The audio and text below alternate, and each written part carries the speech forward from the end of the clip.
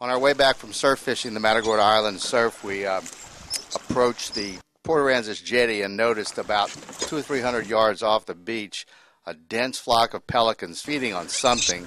So we motored the boat over there and drifted into them and found a big school of dusky anchovies, commonly known as red ball minnows. And we saw all sorts of predator fish below them, and the birds were diving and scooping them up with their beaks. Well, there'll be something down there. Well,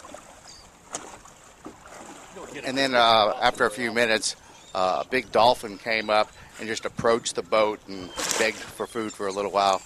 We just took pictures. We ignored it. It is against the law to feed dolphins. That's the only thing you've got in San Antonio is close. We got SeaWorld. That's what I mean.